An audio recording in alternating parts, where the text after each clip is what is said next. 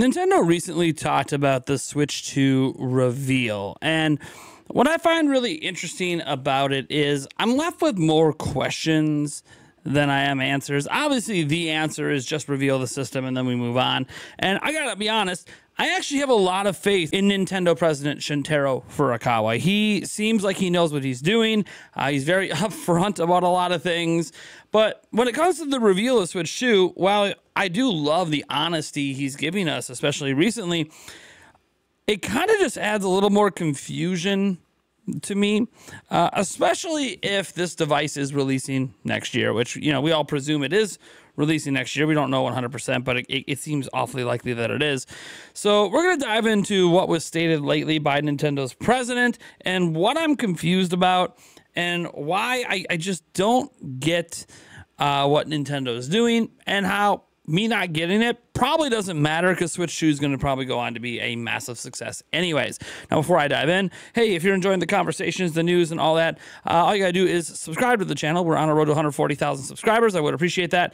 And we're going to go ahead and dive right in. So, yeah, Furukawa obviously had the recent tweet go up over on the Nintendo IR account over on X. And then we also had, obviously, his statements from the investors meeting about there being backwards compatibility and Nintendo Switch Online being forwards compatible. And that's cool. A lot of that's really good stuff, and I really do appreciate Furukawa being so forthcoming during the investors meeting period.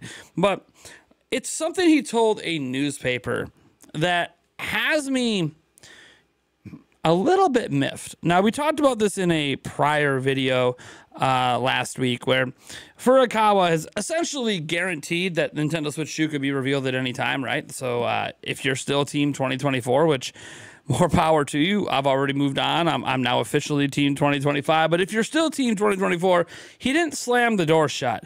But it's his exact wording that I don't really understand what he's doing.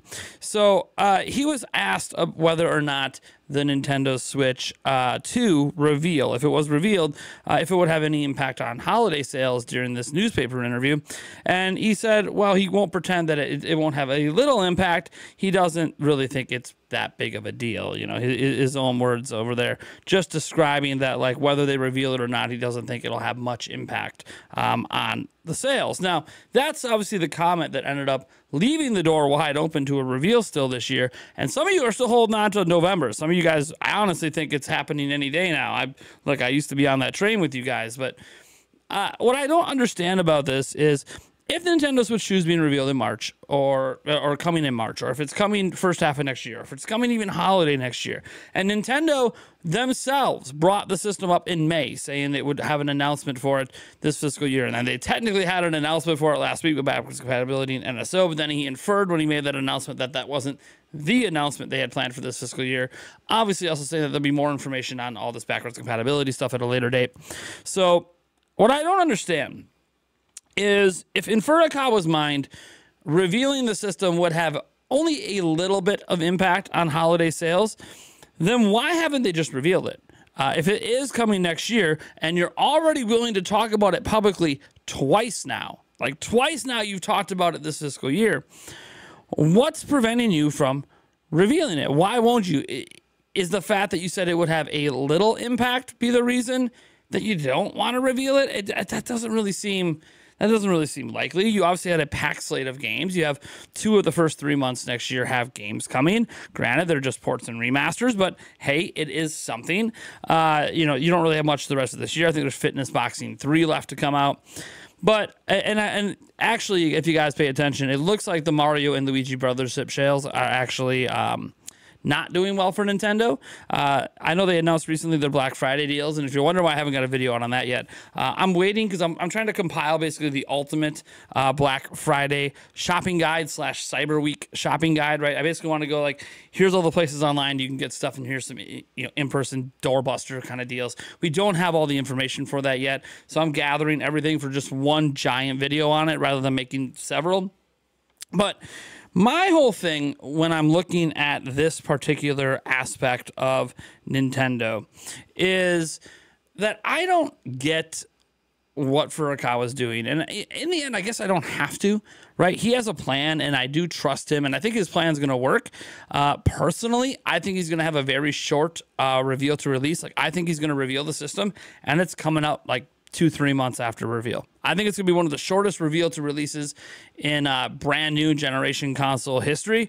But I also think it's very smart to do because it's an iterative platform that doesn't need a ton of explanation, that just needs a few big key sales points to explain to consumers why they should buy this, why they should upgrade over Switch. And if that's not enough for you, we're still selling Switch. We're still releasing games on Switch.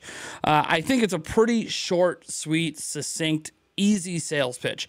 Kind of think of it like phone reveals every year. We know like when iPhone and Samsungs are going to be revealed, and we know they're probably going to be available to purchase literally the very next month, and maybe even pre-orders up on the same day. So we know how it works with phones, and why is it like that way? Well, you don't need a 6-month build up to the next phone device. One, they release them yearly, and two, let's just be honest, most of the upgrades are generally iterative. Like the big upgrades for iPhone this year are all about Apple Intelligence. Well, Apple Intelligence is coming to last year's phones. So the big sales pitch this year is the camera button. And not everyone even likes the camera button, right? So that's why you don't really need, for them, this big sales pitch. If you were already committed to upgrading to the next phone, you were probably going to do it anyways, regardless of what they showed. So I think that's the way Nintendo's looking at it here with Switch 2. If you love Nintendo games and you love the best games they put out, well, they're all going to be exclusive on Switch 2. And I firmly believe Nintendo thinks that's the #1 reason to buy a Switch 2, is because you want to continue to play all these amazing games that you've gotten to play on Switch, but now you're ready for the next version of them. You're going to need the next platform. And I think Nintendo knows that is the big sales purpose. So I don't think that they need to do anything other than show us games that you can only get on Switch 2.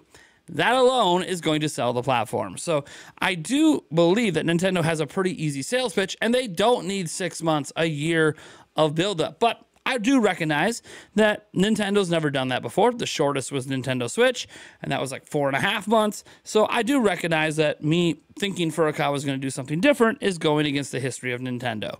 So I understand if you disagree with me. But even if you disagree with me, I think this thing's being launched in August of next year, September, the holidays, or some of you that even think 2026, but yet Nintendo's talking about it right now, then why not just reveal it? If you already think it's going to have very little impact on sales, not none, but very little impact on Switch sales, and Switch sales are still declining anyways, the software looks like it's underperforming anyways, then why not excite the user base and just reveal the thing? You keep talking about it, but you just won't show us it. You won't give us a name, a logo, a tease of what the launch game is. I kind of feel like I don't understand what Furukawa was doing here. Now, I want to be fair to him because this is the first time he's ever launched a new generation of hardware as the president of Nintendo. So I want to be very, very fair to Shuntaro Furukawa. This is his first time doing this. He's been very honest along the way. And he's basically just telling everyone to be patient. We'll reveal it when we're ready. And I can appreciate that approach. Nintendo's approach in general has always been, we'll give you information when we're ready to give you information, whether it's about their games or the systems or anything. But also we know that manufacturing is increasing. We know that eventually assembly is going to begin. We know that once assembly begins on a massive scale, there's highly likely going to be factory leaks and pictures getting out. We had that happen with the Switch OLED. We had that happen with the Switch Lite. It's probably going to happen this time around. Technically, we had drawn images and stuff getting out of the Nintendo Switch from the factories as well before that was revealed, but we didn't get an actual picture of the device. That Nintendo somehow kept that under wraps. But since Switch came out, they haven't been able to keep it under wraps, probably because, hey, they're making a hell of a lot more devices today than they probably were back in 2016. So, yeah, I think it's just much harder. There's many more employees and factories and companies involved now. It's a lot harder to keep everything under wraps. And I don't think Nintendo wants the leaks to come from manufacturing. I think ideally they want to show to the device. Like if they show to the device, the leaks from manufacturing end up not mattering as much besides maybe getting a look at the box, the box it's going to ship in or something like that. But the manufacturing leaks don't really matter that much then if we just get the actual reveal. The reveal takes care of any concern of that.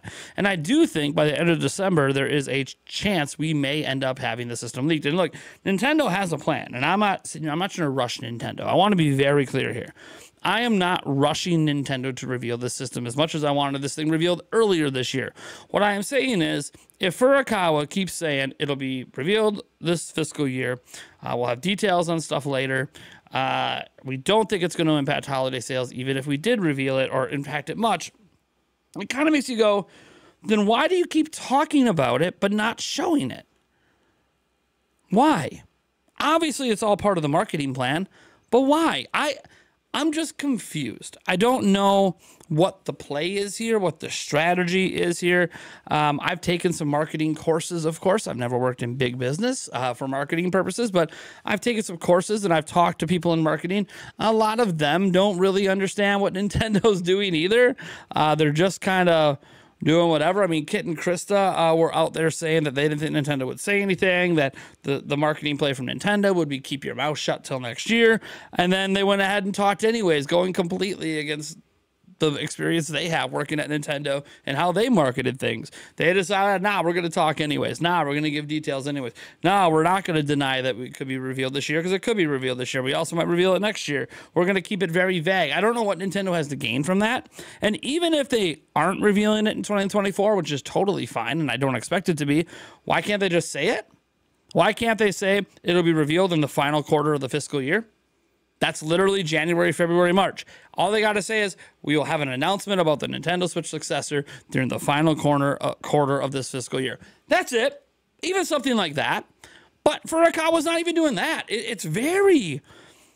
I think there's only one conclusion I can get from why Furukawa won't say anything. There's either one of two things are true.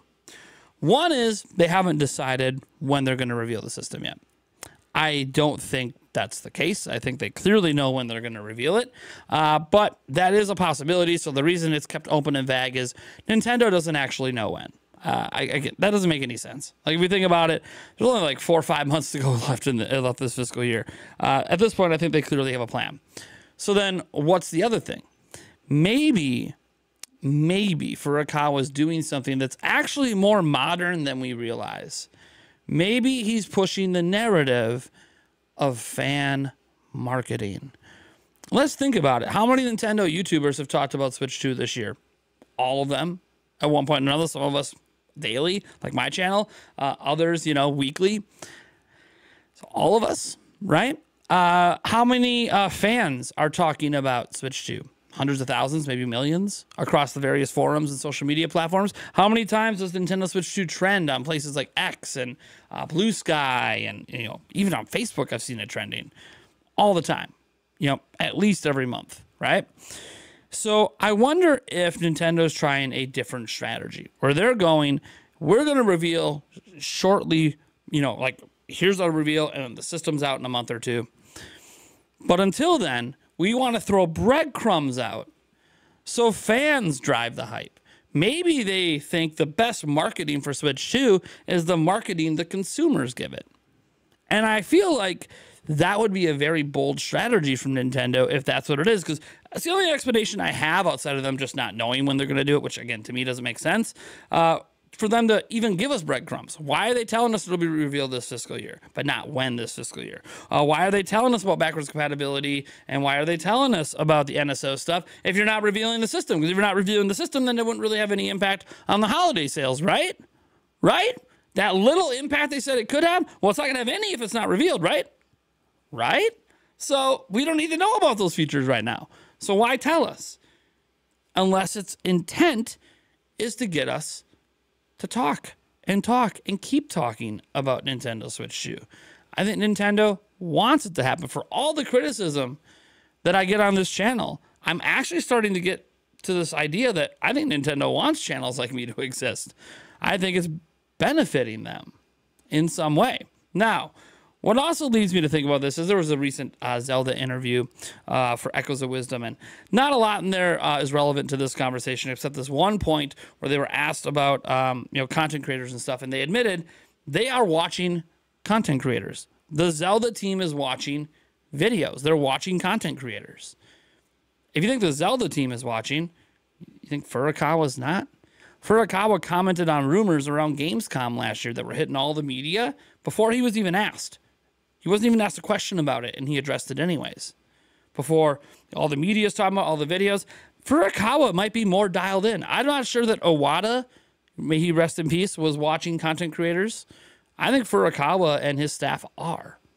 And I think they like that the content creators keep talking, keep speculating, keep driving the hype. Notice, they're not coming out and denying things we're talking about. They're not denying the mass manufacturing stuff, which, again, they've denied Switch 2 rumors before. They're not denying the mass manufacturing. They're not denying, all these leaks and little features out there. In fact, I think Furukawa's not even annoyed by it. I think this is exactly what Nintendo wanted to happen. They wanted us fans to do promotion for them, which ends up building up extreme hype for the massive reveal. I think they're going for the short reveal, to launch situation, which means having fans build up the anticipation is the best thing they could do to create one of the world's biggest viral marketing moments when it's revealed.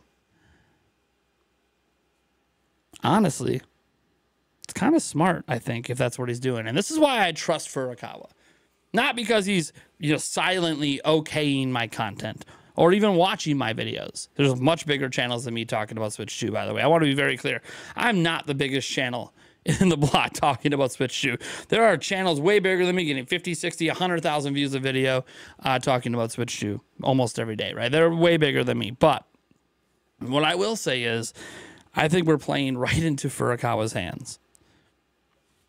I don't know. Thank you guys so much for tuning in. I am Nathaniel Rufflejans from Nintendo Prime. I'll catch you in the next video.